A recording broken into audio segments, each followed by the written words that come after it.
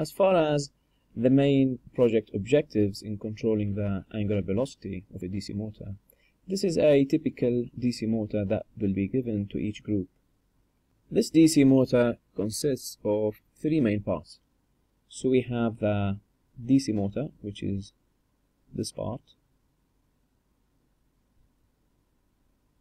We have the gearing section.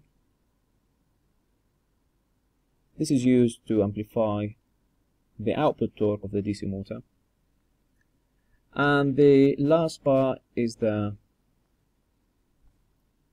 encoder. This is your sensor. So the encoder converts the information from one format into another. Same way your speaker converts an electrical signal into music, this electromechanical device converts the angular position of your DC motor shaft into an electronic signal. This encoder output signal is fed into a microcontroller that controls your application and provide real-world data to make better programming decisions. Mainly there are two types of encoders. We have the absolute encoders and we have the relative encoders. The absolute encoders, they can actually give you the actual angle or position of your motor shaft. For example, the output of an absolute encoder could be at 20 degrees. And the absolute encoders, they maintain the position information even if power is removed.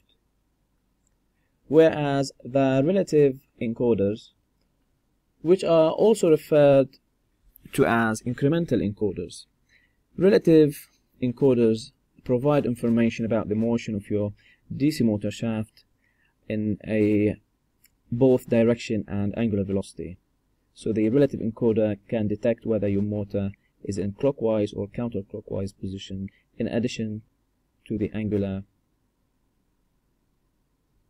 velocity as well. Normally the absolute encoders are large, complicated and more expensive than the relative encoders.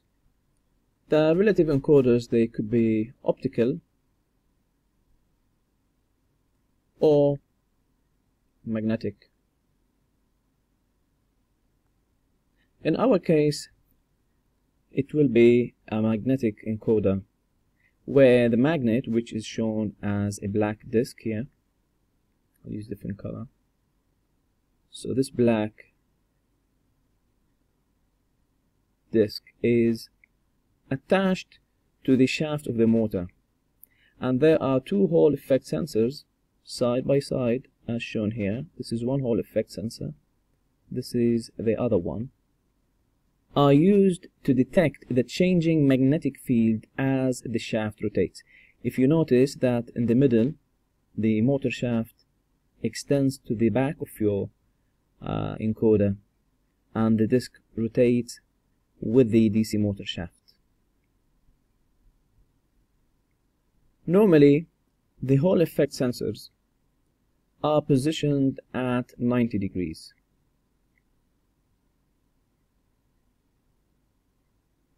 And they are called channel A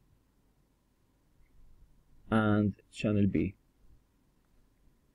Let's put a different color.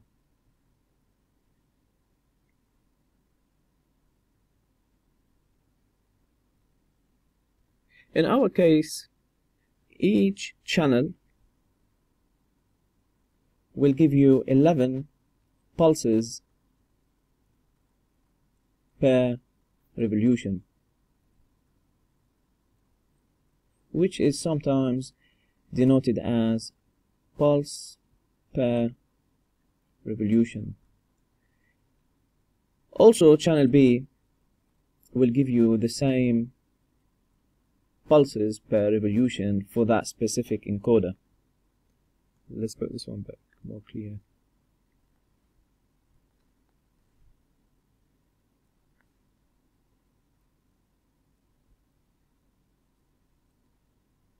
Thus, 11 pulses.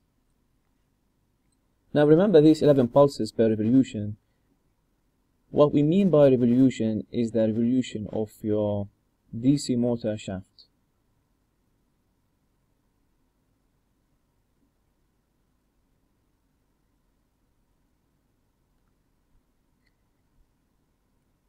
And remember that the DC motor shaft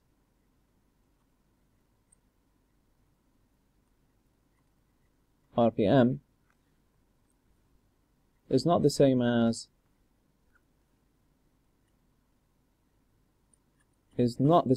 the wheel RPM.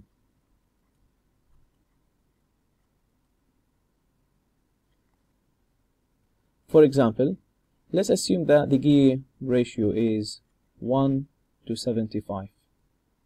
What does that mean? That the DC motor runs 75 revolutions for the wheel to run once. i.e., for one wheel revolution,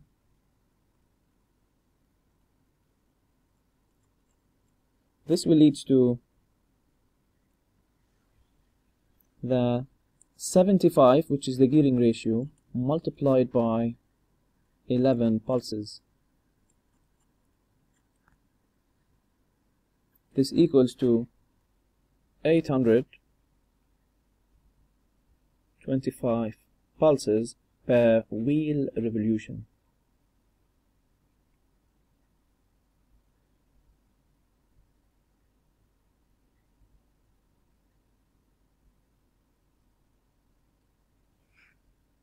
So keep this in mind when you calculate the actual DC motor output RPM. So if you just gain some space here,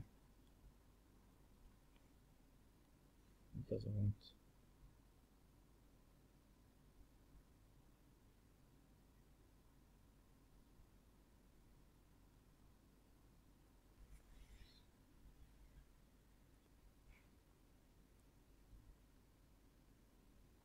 A typical output from channel A and B may look like this.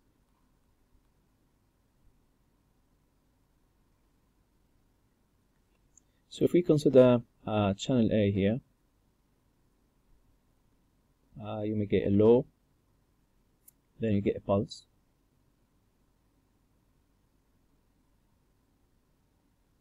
These pulses dependent on the magnetic disk rotation.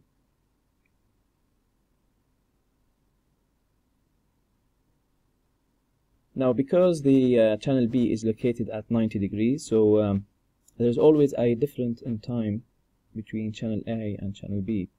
So let's assume we have this scenario.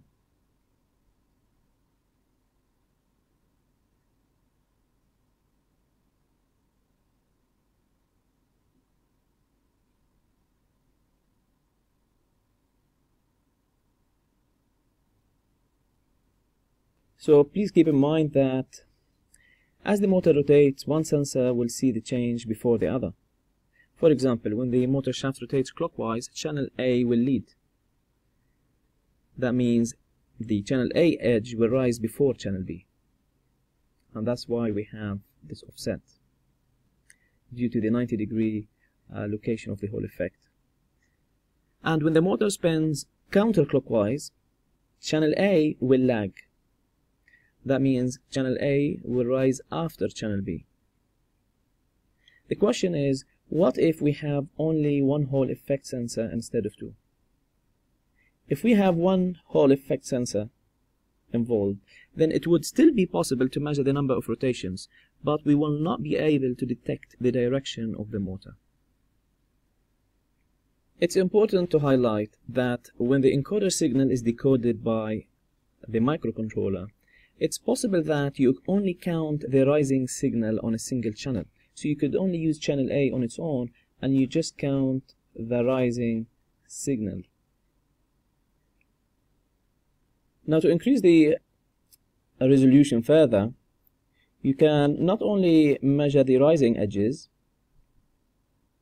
but you can also measure the rising edges and the falling edges of both channels A and B. In this case, you are improving the resolution by 4 times. And this is why sometimes these encoders are referred to as the quadrature encoders. But how you will be wiring this encoder to your Arduino and the H bridge? Let's go over pin by pin just to make sure you don't damage the encoder. So if I copy the coloring of these wires, so we have the first one is the red, the second one is the black,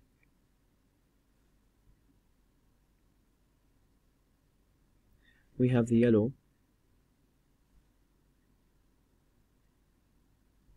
we have the green, we have the blue, and we have the white ones,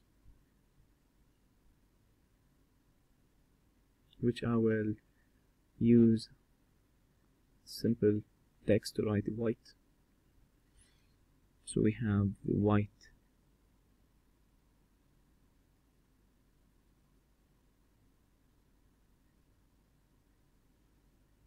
The DC motor that will be supplied to the students will be a 6 volts motor. In this case, the red wire, since it is leading to M1, that will be the +6. And the white wire will be the negative terminal of your power supply.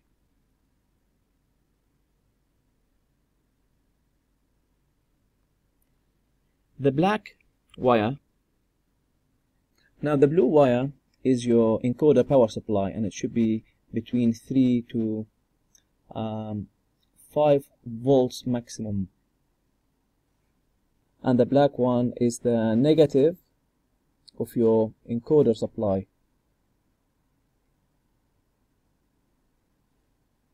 And the yellow wire goes to the C1. So if we consider B1 in yellow, so if we consider this is a yellow, so we can consider this is the C1, and the green one will be the C2, which is shown as channel A.